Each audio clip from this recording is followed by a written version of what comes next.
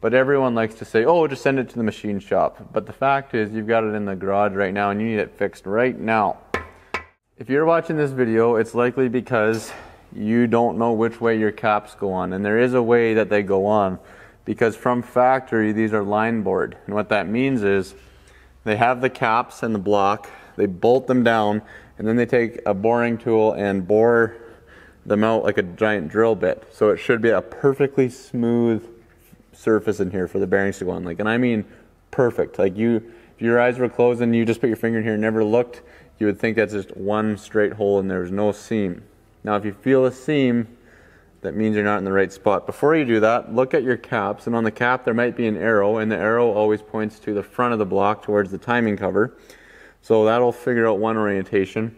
And there also could be a stamp, a 1, 2, 3, 4, 1, 2, 3, 4, starting at the front, timing cover back.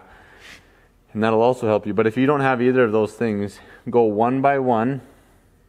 So you can knock it off like this, one by one. Test it out, tap it in, and if it's perfectly smooth, without a hair of a lip, like there's nothing there, then you know you're on the right spot. Because if I put it on like this, so that the arrow's pointing this way towards the front and it's perfect, if I knock this off and I put it on backwards like this,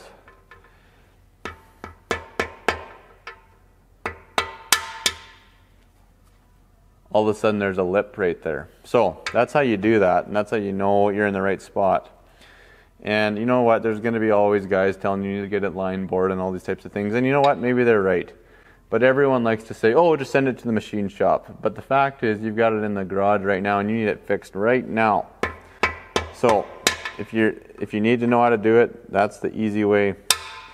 And just take the time. It'll be perfectly smooth. Don't lie to yourself if you feel a ridge. It is not the right one.